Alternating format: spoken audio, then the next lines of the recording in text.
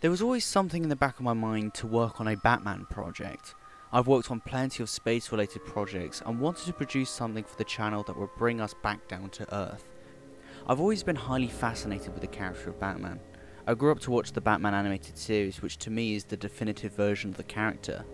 A while ago I bought the box set and noticed how much of the animated series drew inspiration from classic 1940s and 1950s detective noir, a genre which I was very fascinated with. The noir aesthetic is so appealing to me because it's not just lowering the saturation, it's toying with shadows and moulding the lighting to create a certain mood and atmosphere. This is something I really wanted to experiment with, as this aesthetic just worked for the dark and grim world Batman lives in. This is the reason why I decided to create Batman Noir. The first thing I did with this project was writing the script. This was the easy part, as I just wanted to tell a simple 5-minute story of Batman using his detective skills to solve a crime. It was imperative to me that I tell this story through good cinematography, as I made the creative decision to remove all dialogue from the brick film. For me, this meant breaking down the script to what shots I needed to allow the audience to understand what I wanted to convey. My belief is what makes good cinematography is when you can remove all sound and yet everyone knows exactly what's going on. All of this was also highlighted in a storyboard which I used as my guide while animating. If you would like to have a look at the annotated script and the first 2 pages of the storyboard, there is a link in the description box below. There were many things on this project that I wanted to experiment with, but the number one thing I wanted to try out was practical rain effects. I've seen this method used so many times before, and I felt like this would be the best opportunity to try this out. I brought a water spray from a local hardware shop, and that same day I tried this method out to mix results. Eventually I managed to perfect the spraying technique, which you can see in the final product. As much as this was all hard work, the shots where Batman is standing in the rain has to be some of my favourite. What I like about current Batman media is how they've become more mature both in storytelling and in their visuals. I wanted the visuals in Batman Noir to reflect the dark and crime-ridden world Batman inhabits. I didn't want to censor anything. When it came to creating the corpse you see at the beginning of the brick film, I found an old Lego figure that I knew I wouldn't need to use anymore. I then proceeded to drill some holes into him, and using some red paint and plasticine made it look like you could see his insides.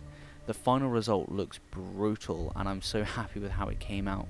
It really looked like something out of a horror movie, which was obviously the intention. It was during the editing process where I decided to make the creative decision to not only have Batman's eyes glow white, but also have them move just like how it was done in the animated series. When I first unveiled this idea on our Instagram, there was a minority who were not too keen on this. What they didn't know was that there were many shots of Batman where you couldn't actually see his face. Having the eyes white allowed the audience to see what Batman was looking at, and the eye movement allowed Batman to give off certain expressions. Besides, the white eyes really sold on the aesthetic that I was going with. The way I achieved this was putting each frame into Photoshop and masking and cutting out each of Batman's eyes. I would then turn the cutouts to pure white and would export the image back into Premiere Pro. This was a painstaking task, but really worth it in the final product. When it came to working on the Gotham City exterior shots, I was originally going to build a miniature city, as I've always preferred to have as many practical and physical elements in my animations as possible. However, in recent months I've become more tolerant to 3D renders, just as long as it doesn't look so different from the main animation. I reached out to Jekester, who was not only a part of our Discord server, but has their very own YouTube channel where they do 3D Lego recreations and videos.